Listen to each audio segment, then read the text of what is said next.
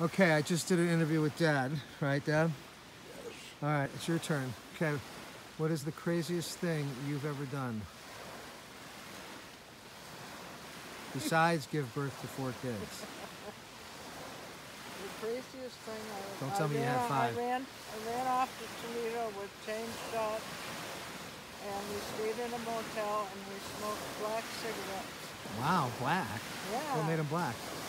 I don't know. They were black cigarettes. You sure they weren't already smoked? And I told my mother that I was babysitting, and she of course found out I was not babysitting, that I was in Toledo. Smoking black cigarettes. That was pretty crazy. Wow, that's it? That's it? Yeah, I was very All right, okay. Yeah. What about craziest thing I've done? That you've done? Oh dear.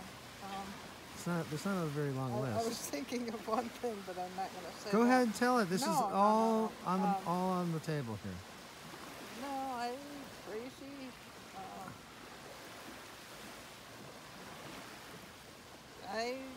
Your Chris is Chris. All right. Oh wow, wow. So okay. everything's crazy. Okay, Gary. Come on, we're going down the list. Gary. Craziest thing. Probably skiing at Interlaken without telling us that he could touch the rear end of his tips together backwards while he went down the hill.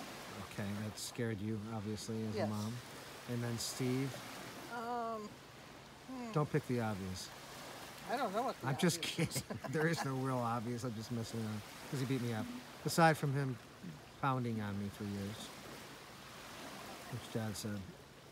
Yeah, that's very true. That's it? That's probably. What about Kathy?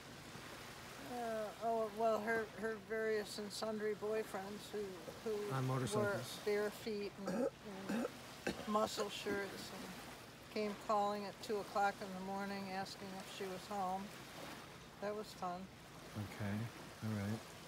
Dad, I think I didn't ask you about Kathy, so we might have to redo that. But, and then what do you want to be when you grow up? Retired. Okay, so you guys are meant to be. Yeah. All right, retired. Retired. Yeah. And then how do I retire? I don't know. I don't? You give up your job and you move to Michigan. Oh, God. Well, looks like I'm selling my condo. Yeah. Kidding. Yeah. All right, that's the final night. Final interviews with the Anthonys in Port Austin. Huh. And signing off. Now it's time for sunset. Sunset and Grand Marnier, maybe. Oh. That could be good. Whatever.